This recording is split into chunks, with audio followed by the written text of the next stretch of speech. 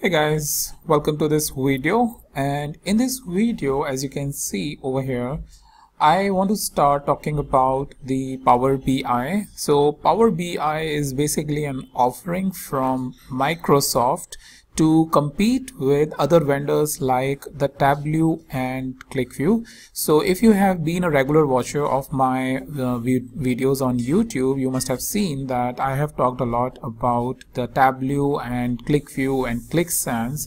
And this offering from the Microsoft is basically to compete with these modern age business intelligence tool, which provides stunning powerful visualizations, and the development time is also pretty less. Now before Power BI, I believe Microsoft has been recommending the SSRS is one of its go-to tool for developing the reports, as well as other tools of that ecosystem, which was basically their business intelligence ecosystem. And along with SSRS, you had SSAS, I think, analytical services, and SSIS, which was integration services for the cleaning and managing the data.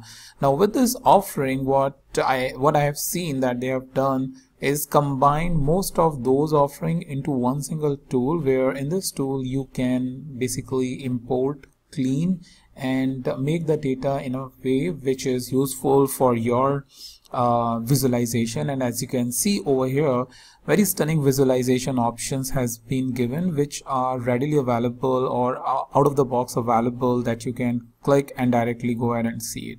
Not only this, Power BI has given, I think few months or quarters back, they have given the extensibility to even to R and Python, or I think it is right from the start, because it got launched sometime in the 2016 or 2015. When I started reading about it in 2016 and developed a good interest, but then I moved ahead because my organization did not pick this up. But now it has started gaining the momentum again after the recent Gartner report. So this recent Gartner report, which Microsoft has published on its website, where Microsoft has given as a leader, and I strongly believe that in the earlier years it was the Tableau who was leading this space, but this year Microsoft, because it did a lot of enhancement into the Power BI, there is a lot of adoption which is coming on the Power BI side from the various companies which have been using the Power BI. It had got this leading position within the within this Gartner tool, and this they are now as using, obviously, as a marketing thing, to basically say that we are now leading this space and leaving the Tableau behind. So this Power BI, the question which comes into any beginner's mind is how can we get it? So on this website, which is powerbi.microsoft.com, you can actually click over here, which is start free. Once you click over here, you have two options. One is getting started with Power BI desktop. So you can download the desktop version. If you are not interested, or let's say you are using your organization laptop and it does not allow you to install it, what you can do is you can create an account on the cloud, Power BI cloud, so that you don't have to install and make any configuration, but simply go ahead and click on the try free option, where you can sign up for the Power BI and get basically the Power BI power into the cloud without doing any sort of installation. Once you basically download it, the installation option is like any other simple software, where you basically need to accept the agreement and click on next, and you will install it. I believe this Power BI is only available for the Windows system, though if you are using other systems like Mac or some other operating system which it does not allow to install, you have the option to use the cloud version, which you can sign up from this. The only problem I've seen is it asks you to provide your work email address to basically start up with the cloud version. So whenever you are cloud version, just make sure you are not using your organizational data, because it's not secure. The free version is not secured. Once your organization is getting the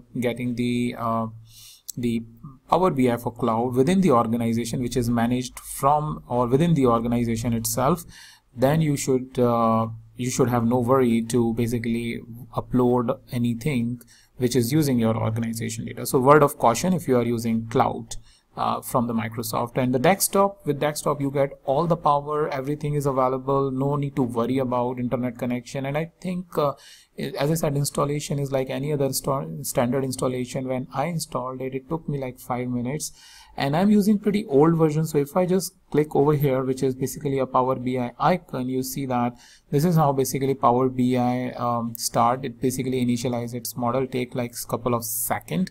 And if my Power BI is not updated, ask me to update the Power BI. As I'm using, as I said, I'm using pretty old. You have the options where you can look at the recently opened applications, and then you can directly get it data from here. You have the sources information which you have recently accessed. Also give you the option to sign in if you are using the server. If you are having the access to the server, you can sign in.